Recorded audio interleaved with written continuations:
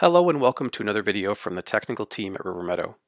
In this demonstration, we will be focusing on time to execution of migrations leveraging River SaaS. Unlike other migration or disaster recovery tools on the market today, River was designed to be easy to implement and very lightweight in terms of requirements. This rapid approach to migrations allows River customers to be up and running and migrating using River in as little as 15 minutes.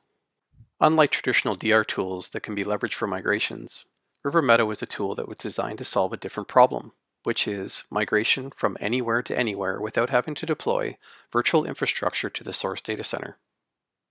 The common analogy that we use in discussions with partners and customers is that we are the moving company. We package up machines of the current source environment and move them to the target environment. We make this transition as frictionless as possible.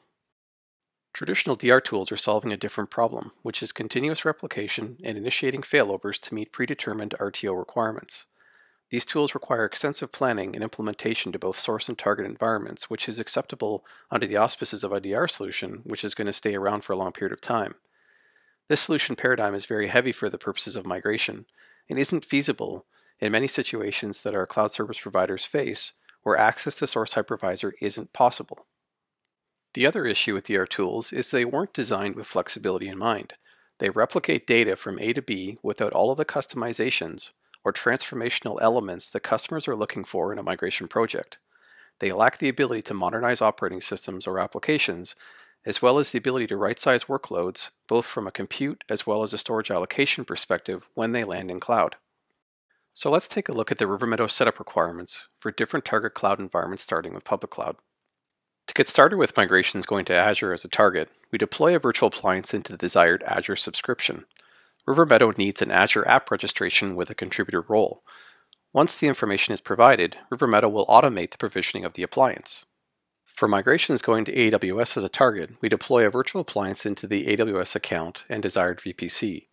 River provides a CloudFormation template to automate the creation of the cross-account role, and the Amazon Resource Name, or ARN, is provided to River to automate the provisioning of the appliance.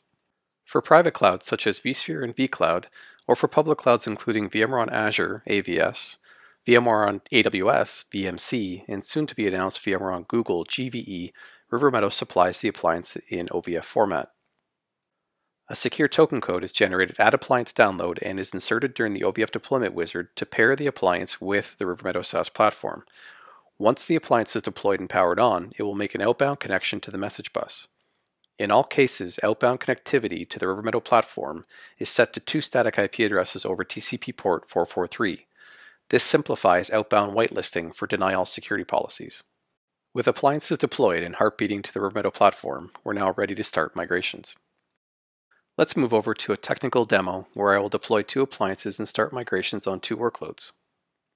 I'm logged into the River SaaS portal as a first-time user. I'm going to provision 2 virtual appliances, one to AWS and one to Azure.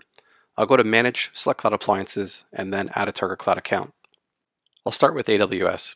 I'll provide a name for the appliance and download the CloudFormation template to my local machine. Let's jump over to the AWS console and into CloudFormation. I'll create a new stack and upload the saved template from the previous step. I'll acknowledge the CF template is creating a cross-account role and policy and wait for the stack to build. Once the stack is built, we'll go to IAM and then to roles and get the role ARN. We'll copy and paste this back into River. I'll add an optional River tag that can be anything to help identify the target cloud instance and then click Test Connection. If River SaaS can communicate with the AWS public API and has access to the account, we'll be able to deploy the virtual appliance. We will select the region, VPC, and subnet where we want the appliance deployed to. This is where the migrated machines will reside from a region and VPC perspective. I'll add an AWS tag as an example, provide an instance name for the appliance, and then initiate the appliance deployment. As the previous appliance deploys to AWS, let's repeat the process for Azure. We'll supply a name for the appliance and copy and paste directory or tenant ID from Azure, an application ID that comes from an enterprise app we created, along with a key value or secret key belonging to the enterprise app. We'll test the connection to ensure that we have the necessary access to the Azure subscription. We'll add a River tag and continue with the process to deploy the appliance. We'll choose the target subscription, location, resource group, virtual network, and subnet we want the appliance deployed to. We'll provide a VM name and initiate the appliance deployment.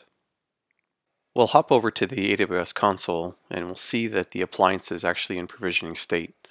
We'll refresh the screen, we'll see that the status checks have passed, and we'll see that we'll have a heartbeat back in the River Meadow platform for this appliance, which means we're ready to proceed with migration. We can perform the same steps by logging into the Azure console and taking a look at the VM provisioning status for the appliance. Here we'll see that the VM is in creating status, and by refreshing it we'll see that the status is now shifted to running. We'll see that we also have a heartbeat for this appliance, which means we're also ready to proceed with migrations to Azure. It's important to note that we have now completed the entire setup process to multi-cloud, and we can now focus on running migrations. The elapsed time it took to get to this point was 10 minutes. We haven't had to deploy anything to the source environment to start migrating. Next, we'll focus the demo on migrating two workloads. We'll migrate a LAMP stack to AWS and a .NET application to Azure. For the Windows workload, since we're running Windows Server 2008 R2 on the source, we'll also do an upgrade to the target clone to Windows Server 2016 as it lands in Azure to modernize the operating system and IIS versions during the actual migration. Before we add our sources and migrate, we can set up tagging policies at the project level for both AWS and Azure to provide consistency of tagging throughout migrations. For the purposes of this demo, I'll add myself as the owner for new instances and VMs migrated into AWS and Azure respectively. Next, we'll add our two sources we intend to migrate using our CSV import.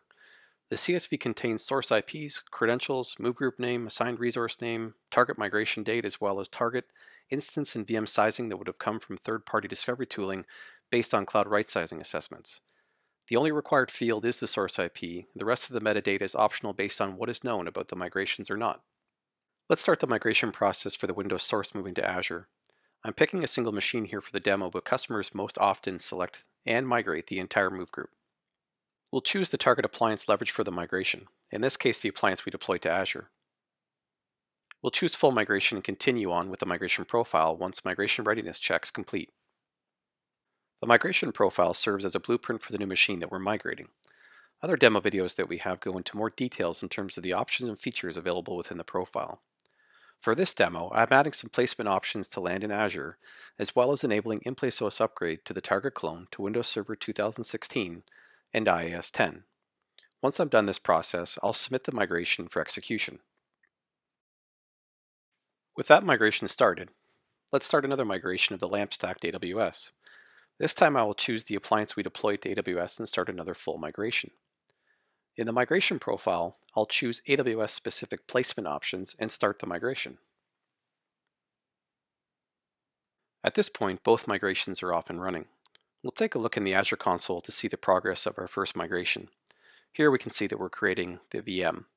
Similarly to AWS, we're creating the instance of our migrations. We'll go ahead and speed through some of the actual data copy so that we can get to the telemetry.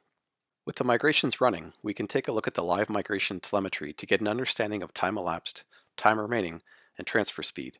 These metrics can help in migration planning efforts for large-scale projects. For the Windows migration, we can look back at the migration summary as required to see additional details and information used to conduct the migration. You'll also notice with the Windows migration that we have a fourth migration step, which is where we do the Windows in-place OS upgrade. We'll speed up some additional data copy so that we can get to the end of a migration for the LAMP stack that we migrated to AWS. The migration in this case is completed after 15 minutes of runtime. An email was actually sent to let me know that this migration completed that contains full migration, the host name that it was migrated on, the target cloud we migrated to, along with target cloud related details like IP address, OS version, and instance sizing. Our recommendation is to always schedule bulk migrations to run off hours. River Meadow will send emails based on the migration outcome, allowing for next steps to be planned or executed in terms of syncs, UAT, or cutover. Now that we have a completed migration, let's take a look at a feature that we call the Migration Planner. The Migration Planner is a customizable UI interface to track migrations based on what River Meadow already knows of the migration, as well as allowing users to add additional metadata about the migration and related migration aspects moving towards the cutover. Additional columns can be added and sorted based on the user's need. In my example, I've added a column for updating AV, as well as a column for installing the Puppet client as examples of additional tracking information that I can now provide. The data from the Migration Planner can be exported via CSV as needed to update external systems such as Planner or Power BI. Let's go and check back in on the Windows migration with in-place OS upgrade to Windows Server 2016 that's going to Azure. We'll speed this process up to completion. As with the LAMP migration to AWS, I've received an email to let me know the migration is completed. In this email, we can see that the target OS version has been updated as required. We are now at end of task and at the end of the demo. In this demo, we've shown how we can be up and running in a new environment in a matter of minutes. That by leveraging SaaS and automation, we haven't had to install any infrastructure into the source environment, nor have we had to install any software onto the source machine. We've migrated 2 workloads in parallel to 2 target clouds. We've modernized the Windows workload during the migration to help customers mitigate CSA costs and provide additional life to the application servers. We've looked at Migration Planner to help track migrations as they evolve, leading to cutover. We've hoped that you'd enjoyed this video presentation, and please reach out to us to see how we can help you with your transformation efforts. Thank you again for your time.